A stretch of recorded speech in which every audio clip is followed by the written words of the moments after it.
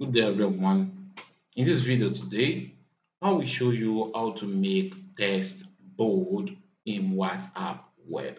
So to do this, let's say I'm typing. So to do this, firstly, what you have to do is just to go to the contact which you want to send the bold text to. So I'll be using this one right here.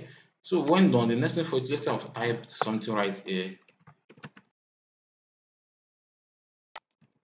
So let's say I've typed something right here. So let's say I just want to make this glad bold. What I have to do is just to click on it, then press down the shift and 8 on your keyboard. As you can see this asterisk symbol. Also, let's go right here.